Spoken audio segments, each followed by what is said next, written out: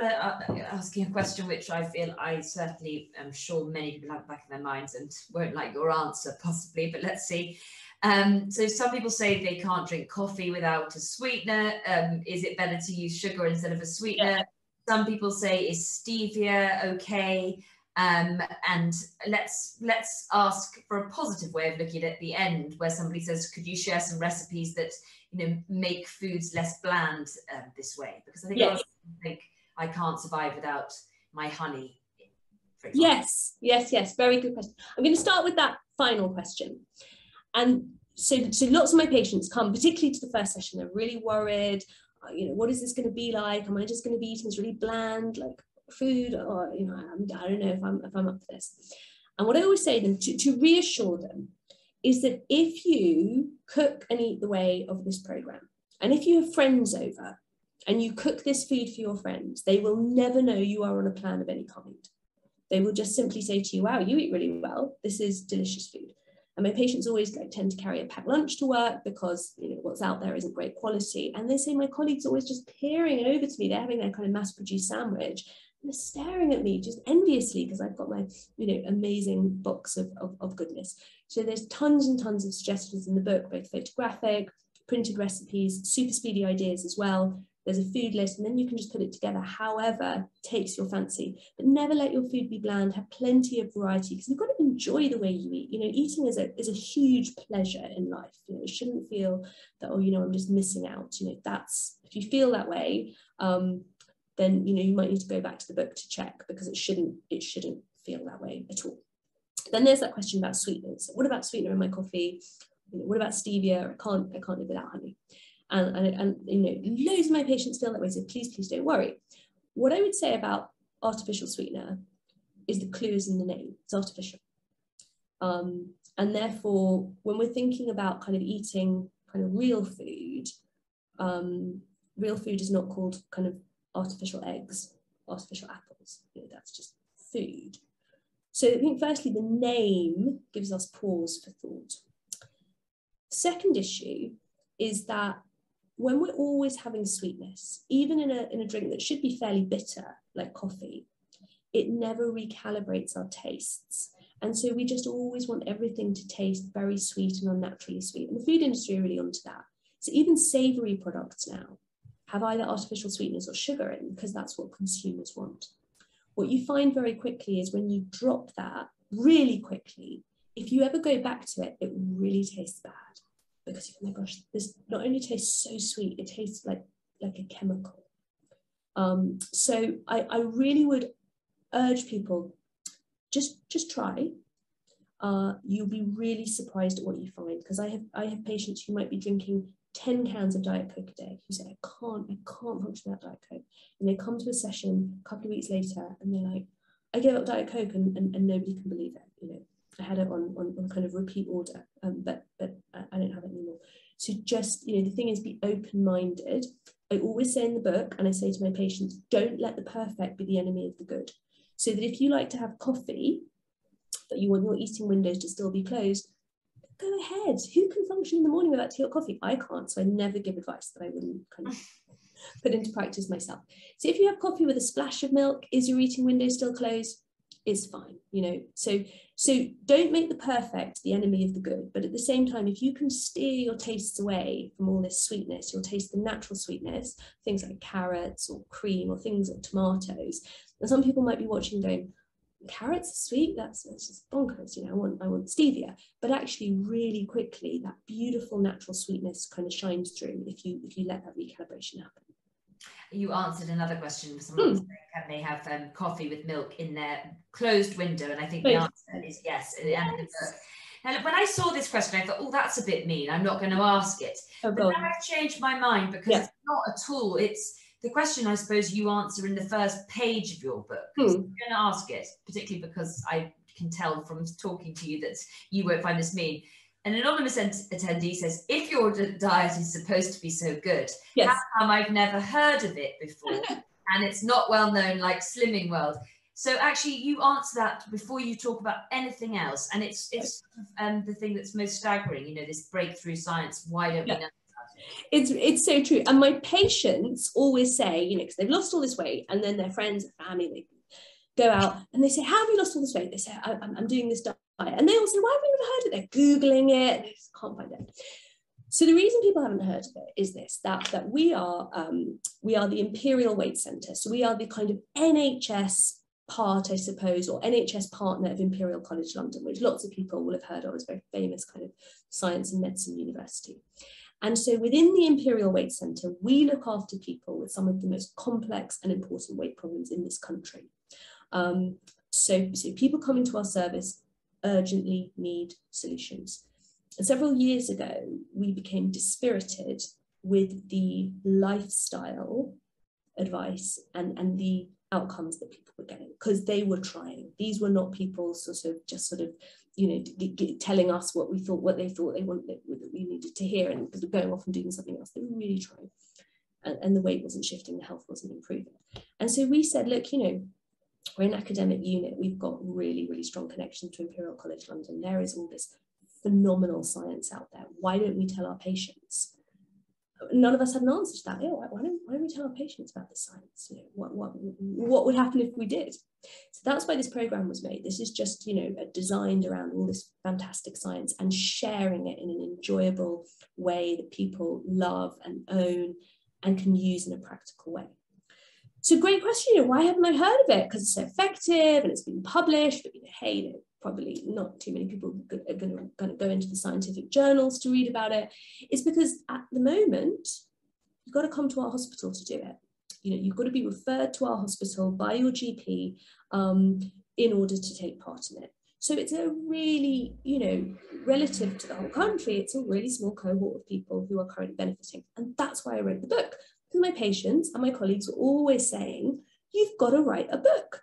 Because no matter how many people can be referred to this clinic, and it's not a huge number because we're a highly specialist unit, so many more people out there can benefit from this program, from this knowledge, and can improve their health and lose weight. So that's why I wrote the book. So hopefully now more people will know about it and can use all of the stuff that we've been using in-house for a long time.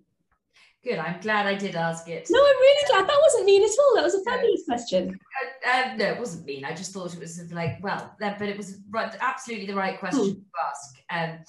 Another one that is important, but I'm sure people are wondering, how does the diet work on the cholesterol level, which always seems that fat is a bad thing? I mean, we touched on that very much. Yes.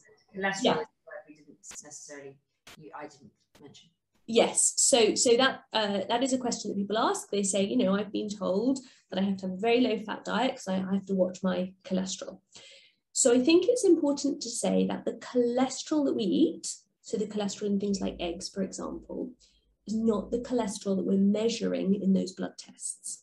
The cholesterol that we measure in blood tests is the cholesterol that is made inside you by your liver and doesn't really have a relationship with the cholesterol that you're eating. What we have found when we put the program through our research study is that people's profiles improve. So the fatty particles in their blood, called triglycerides, linked to things like metabolic syndrome, they fall. It's a good thing. The heart healthy cholesterol, the HDL, rises. And that's even though all those low fat foods have been chucked out and people are eating in a natural way. So as I say, this is not a high fat diet. Lots of diets out there asking you to base your meals on fat. It doesn't sound very appetizing to me, and it doesn't sound terribly healthy. But they're eating fat in a normal, regular way, a bit of butter on their veg, or, you know, some olive oil in their cooking and so on, and their parameters improve. And I have looked after people so ill that they would like to get on the heart transplant list. So I don't have, I don't have worries about people, even if they have health conditions or cardiovascular conditions, you know, like my patients who even, you know, so unwell they need a heart transplant, following this plan. Although that said, I'll put one caveat, Hannah, which I say in the book, is that all of my patients, I suppose I have to say this, have had a medical review before they get going. So I do say in the book, I say, check with your doctor, have a chat to your doctor. Maybe you need some blood tests before you get going, or you need to talk about your medications and so on. But I'm not worried that eating in this way will adversely affect the cholesterol profile. We showed that in our research study. So you write about goals, and Stella says losing weight is the easy part for many people, in brackets, relative to the long-term task of keeping that loss and all of their improved biomarkers. What is the success rate for your patients in long-term weight maintenance, 2 to 5 years, for example? Yeah, it's a really good question. So I follow them up to about a year. Our research study goes to a year, and people are either maintaining or still losing. I would say the success rate carries on in a very good proportion, but I haven't published that data. I completely agree that the long-term success is the holy grail. I'm a doctor. We are doctors and scientists in this unit, and we're not that interested in kind of short-term, I lost some weight to go on holiday, I lost some weight to go to a wedding. It's kind of not our thing. It's great, and that's great if that makes you feel good, but that's not sort of what gets us out of bed in the morning. So the long term is so important. It kind of brings me back to why the programme can't just be about change your food, because you've got to address the behaviours and the mindset as well. Because if you have things like early questioners asked about, like emotion-driven eating, very hard to sustain changes long term unless those things are addressed. So however you choose to lose weight and regain your health, whether it's this or something else, I would say it has to be a multifaceted approach, because you didn't gain weight for one reason, like I didn't know what food to eat, or I just wasn't exercising enough. So you need to have that sort of multi-dimensional response, and I think that makes sustainability more likely. But I agree, it's the long term that is so important, and important to the NHS, which I mentioned in my book, because the NHS needs us to be healthy and fit, and that's sort of one of the priorities, certainly from our unit. I feel like some people are saying that what is brought up in the other chapters of the book, we've touched on, I think, what sleep. People will have to read the book to see the things we've missed are things like perhaps exercise.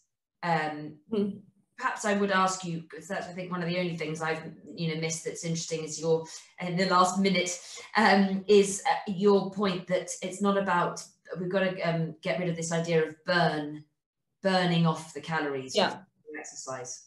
Exactly right. So lots of us feel we have to exercise to burn it off, but it really doesn't work that way. So at the start of our chat, we spoke about you having fuel tanks, your liver, your muscles, and your fat stores. And in your liver and in your muscles, you've got about 1,000 stored calories. And you will use those fuel stores preferentially and first when you are exercising. So first off, to get through 1,000 calories of stored fuel, you've got to exercise for a long time, like quite a few hours, depending if you're just doing sort of pretty standard exercise. So the idea that, I'm going to have some biscuits, but I'm going to run on the treadmill for half an hour later to burn it off, all we've done is used up the liver storage, the starch stored in the liver. So just on that level, the burning it off doesn't work. We haven't got anywhere near the fat stores, which are the third fuel tank and the last one to be tapped into when we exercise. And burning it off doesn't feel enjoyable. It feels like a duty, or like, I'm going to make this food choice, but then I need to offset it by exercising. It doesn't feel joyful. So one of the messages I really hope to convey in my book is exercise, and I tried to give pointers on this. If you can make it such a positive and nothing to do with burning it off, if you build it into your day so you're always moving and you're sort of very rarely still, you don't accept stillness, not only will your physical health improve, but your mood will improve so much, your sleep will improve. So I say to my patients, if I could prescribe exercise, I would. It is the most potent, it's such a potent intervention. Unfortunately, goodness, the time has flown by. A huge number of questions, I think more than I can remember having for a long time. So if I haven't answered them, I'm sorry. We might have to organise another event with you where we just go through people's questions, because of course people have so many personal questions. Of course. But they will buy the book and they will find them in there. So I'll just end with, KJ says, not a question, but could I please thank you very much. I thought twice about joining, they said, but as I often find science conversations more shame triggering than helpful, but you've been amazing at only using positive motivational language. It's definitely made me inclined to read the book. And it's true, it's a very upbeat language that you use, and language, of course, you talk about as well. Yes. Thank you very much indeed. It's been my pleasure, Hannah. Thank you. Thank you very much indeed.